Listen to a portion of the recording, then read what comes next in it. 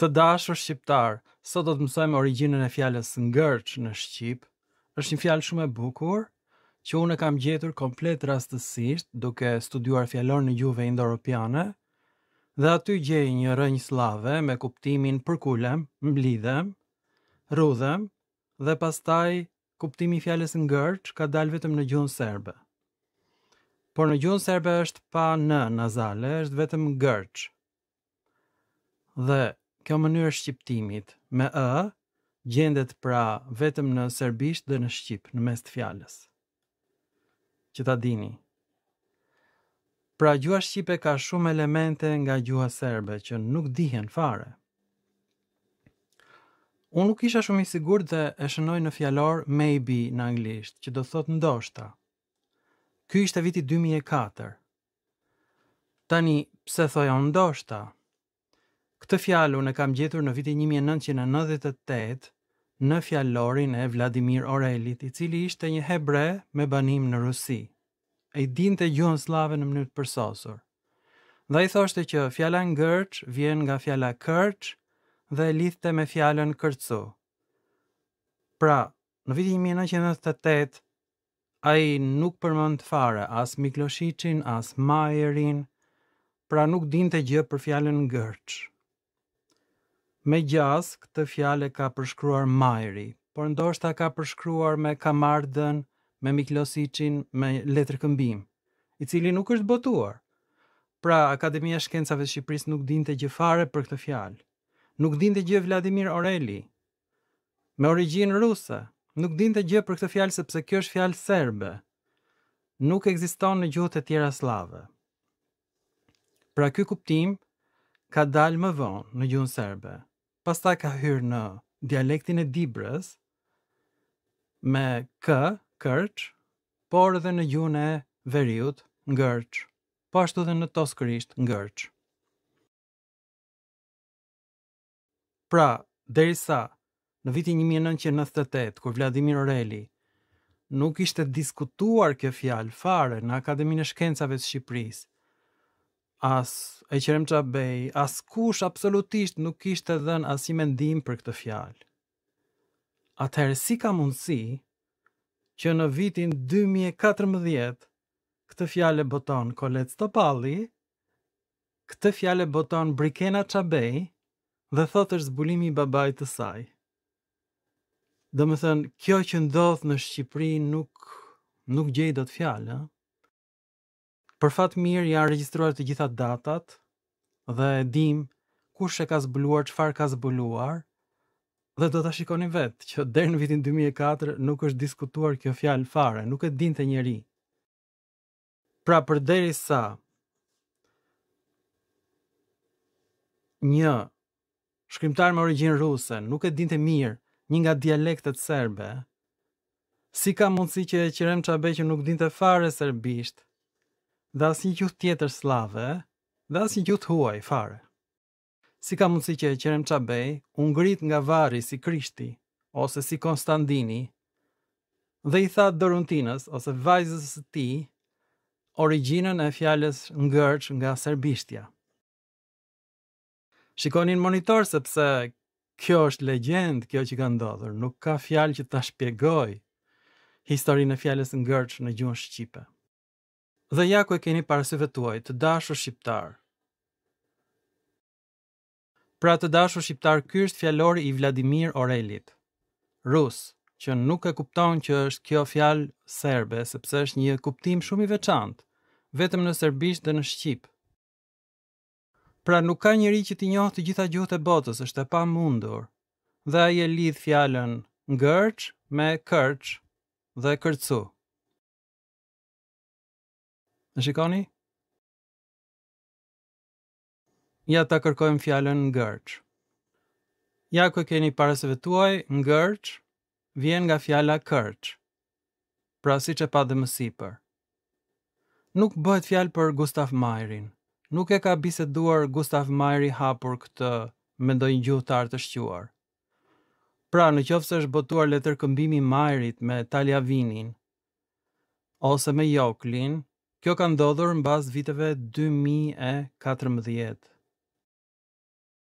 Pra nuk di gjë fare deri në vitet 2000 për këtë fjalë që gjoja pas ka shpjeguar Majri. Nuk është e vërtet. Tani do t'rregoj se si e zbulova unë. Ky është në origjinal, në gjermanisht, fjalori gjuhëve indo-europiane, të cilën unë e bleva dhe e skanova. Është në gjermanisht.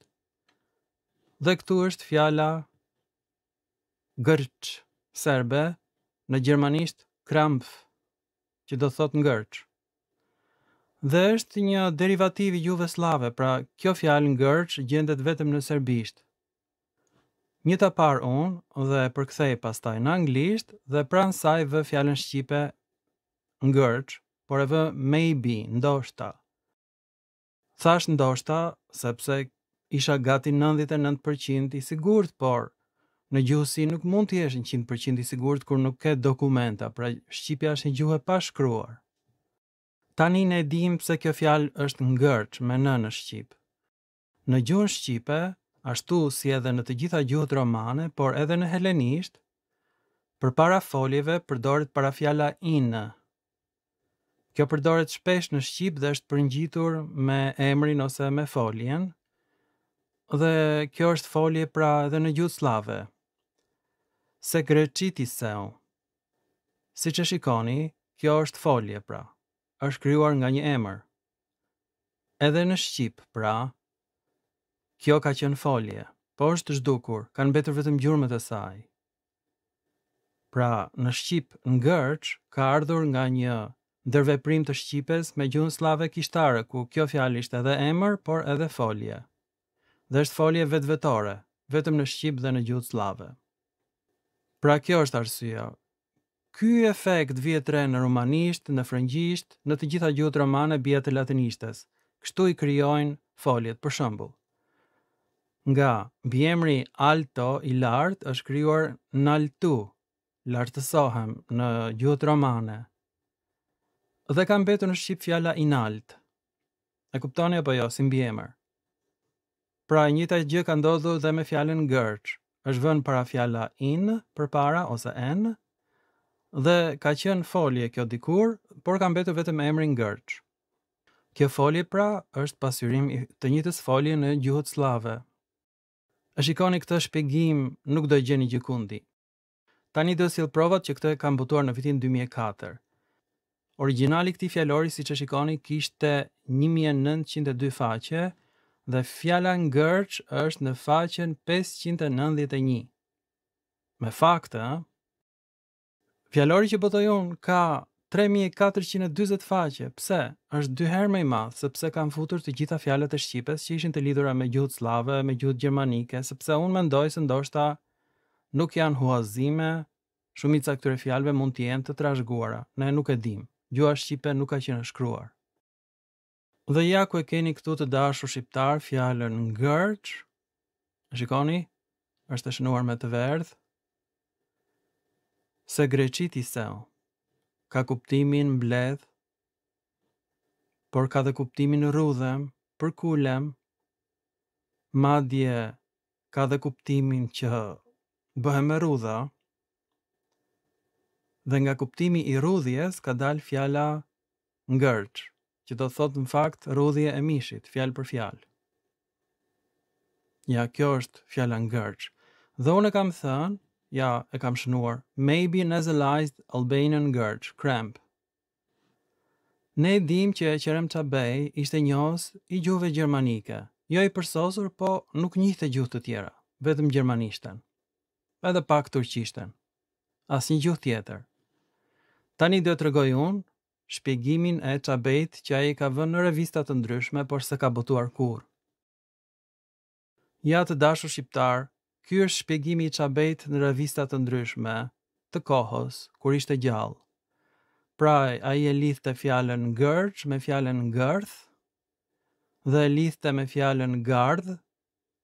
E shikoni? Kjo është mënyra shpjegimit të çabejt. Pra, prej fjalës ngardh, rrethoj, vjen ngërç. Dhe ky është shpjegimi i mëtejshëm i çabejt, që fjala ngërç ka ardhur nga fjala gardh, i krahasuar me gjermanishten gurdilas, që do të thot rryp. Pra rrethoj. Fjala ngërç sipas tij vjen bashkë me fjalën ngërthej nga fjala gardh, rrethoj. Kjo quhet etimologji popullore ose etimologji budallënjsh. Njerëz që nuk dinë gjuhët huaja. Pra si merr guximin ti dhe bën fjalorin e gjuhëve indo-europiane dhe fjalorin e shqipes pa ditur asnjë gjuhë huaj. Këtë ka bërë Çabej. Megjithatë ai ka bërë vetëm shkronjën A, B, C, D, E dhe F. 5 libra. Pastaj i ktheu këmbët nga dielli. Tani vajza e qerem Çabejt, Brikena, mendon të bëjë një biznes të këndshëm. Fillon dhe merr nga interneti zbulimet më të fundit të autorëve të ndryshëm, i vë bashk dhe bën libra të tjerë të Çabejt. Nga bota e përtejme, ai bisedon me Brikenën. Ju e keni parasysh deri në vitin 1998, përpara se dilte interneti, nuk kishte internet atëherë, apo jo? Ose ishte shumë i dobët. Mezi lidheshe me internetin, pra deri në vitet 2000 interneti ishte kështu i dobët fare. Pastaj s'kishte as dokumenta ku do ta gjente atëherë Brikena këtë fjalë. Mbas botimit të fjalorit tim dhe fjalorëve të tjerë, doli pra fjala ngërç. Pra unë kam nxjerr për herë të parë këtë fjalë dhe nuk e kisha gjetur gjikundi. Madje Vladimir Oreli e kishte si një derivativ të një fjale komplet tjetër slave. Nuk e dinte që ishte ardhur nga serbishtja. Këtu e keni dokumentin që e qerem Çabej nxirrte nga fjala gurdilas, që do thot rryp, e gjermanishtes. Pra, Brikena Çabej shikon fjalorin tim edhe pastaj bën korrigjime në shënimet e Çabejt. Shumë gazetar i kanë thënë Brikena Çabejt që të tregoj dokumentat e babait të saj, po ajo nuk e ka bërë këtë, deri tani dhe nuk do ta bëj kurrë, nuk ka asnjë dokument me shkrim të veprave të Çabejt sepse ai iku nga kjo botë. Si ti bënte ai, nga bota tjetër? Pra ose Jezu Krishti është kthyer në këtë botë bashkë me Çabejn, ose Brikena Çabej ka bërë një mashtrim, një biznes, merr zbulimet e mia dhe ja jep ato babait të saj. Po kjo duket fare më që është e kopjuar nga interneti. Të njëjtën gjë ka bërë dhe Kolet Stopalli, të njëjtën gjë. Ka përdorur të njëjtat fjalë të Brikenës, fjalë për fjalë. Dhe mënyra se si është shkruar kjo nga Brikena dallohet që nuk është shkrimi i Çabejt. Është një gjuhë shumë e bukur letrare mbas viteve 2010. Është një shqipe e pastër që Çabej nuk e përdorte. Pra kjo është një gjë shumë e turpshme, kjo që ka bërë Brikena. Ajo ka njollosur emrin e babait të saj. Këtë ka bërë. Tani ç'mendonte Brikena, që dikush nuk do ta zbulonte një gjë të tillë? Jo vetëm këtë fakt, po të gjitha librat që ka bërë Brikena, të gjitha shkronjat e alfabetit janë bërë pra mbas vdekjes së Çabejt. Brikena nuk riprodhon dot asnjë libër të vetëm të Çabejt që ai ka shkruar vetë, kurrë. Kemi parasysh që kompjuterat janë futur në Shqipëri mbas viteve 2000. Pra nëse Çabej ka bërë libra, i ka shkruar pra, apo jo? Pra nuk ka libra të Çabejt, nuk ekzistojnë. Sepse si ka shkruar kurrë. Kjo që ka ndodhur është, domethënë, e tmerrshme. E frikshme, ha?